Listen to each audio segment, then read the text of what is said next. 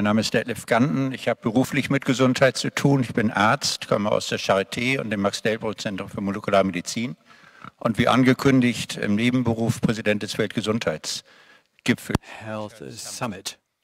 The World Health Summit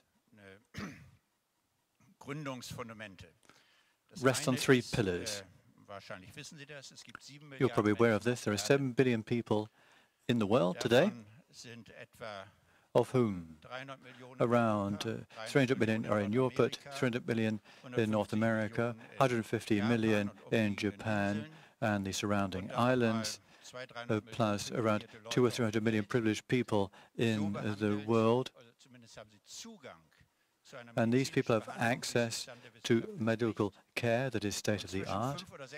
Between 5 and 6 billion people out of these 7 billion people are either not treated at all or poorly treated. That's the state of play as regards health and healthcare in the world. And that is the case, although scientific progress has made enormous leaps and bounds over the past 100 years. If you bear in mind what medical care looked like 100 years ago and compare that with the situation now, there's a world of difference. But you'll be aware of that yourselves. But very few people have access to health care. And the devastating thing is that the world's state of health is not getting better. It's deteriorating. Oh, you might not believe that, but it definitely is the case. And the number of people who die day by day in this world because they have no access to health care or only to inferior health care is much bigger than the figure of number of people who die as a result of wars, earthquakes, and so on and so forth. But these people die, no notice taken of their fate, and other things grab the headlines in the media. The World Health Summit has made that its task to deal with the situation. At the G7, G8 meetings, for instance, the one held in Germany, the Leopoldina and other scientific organizations in Germany pointed out to the participants that this should be taken note of. Now, this was done, but you'll probably not heard about much in the media.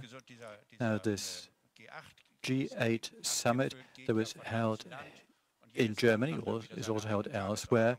Individual agendas are set, and certain topic items then have a certain impact on the agenda. The third pillar was the Charité Teaching Hospital. In 2009, it celebrated its 100th anniversary. The Charité Teaching Hospital was once the world's major teaching facility in the world of medicine. Rudolf Virchow had his 80th birthday. People came all over the world to celebrate that. There was the introduction of natural scientific progress in the realm of medicine. During the 300th year anniversary, so we'll move on from the present to the future, but we'll refer to Rudolf Virchow, and invited people from all over the world to attend. Indeed, people came. We invited people from the realm of science, politics, people in the health economy, across the whole board, from the pharmaceuticals industry to medical equipment and technology and other parts of the health industry, which is a large segment, the largest segment of the industry worldwide, much bigger than the automotive industry, construction and plant engineering. And we talked about what can be done to improve global health, and a number of proposals were submitted, which I can't go into detail here, of course, but it was stated, and this was astonishing, that there is no body in the world that is so interdisciplinary in character, from politics, business, social aspects, and so on and so forth, in which there is such a broad-based discussion. Of course, there is the WHO, but those of you who know the WHO will know that it consists of government delegates, and a representative of the World Health Organization can only do what the governments in the world have done in their majority. have resolved in their majority. But this may not be known to you, but there is a whole host of organizations that are active in the health sector, but do not pursue the same objectives. But of course, it'd be easy to say, oh, well, all they want to do is earn money. Of course, there are plenty of them who want to earn money or gain prestige for themselves, be that as it may. But there are antagonistic groups in this sector. They do not talk to each other, but if they do, they are very inimical towards each other, fight each other, and so on and so forth. Now, the World Health Summit was set up against that background, against that backdrop.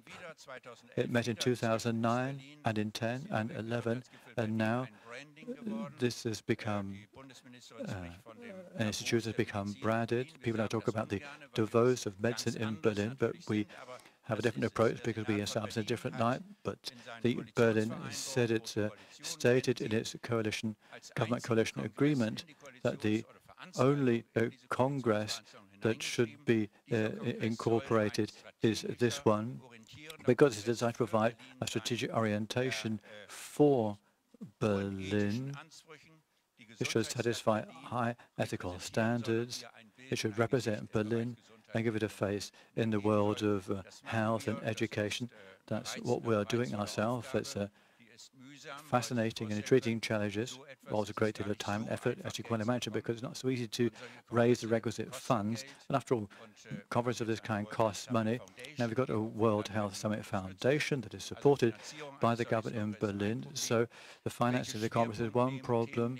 What do you focus on? Infectious diseases, nutritional factors, non-communicable disease, heart-lung diseases, cancer, in IT, which is of the utmost importance in order to ensure that the very efficient health system becomes much more efficient. And all these are issues that we focus on. If you're interested, have a look at the website. We're interested, of course, in viewers.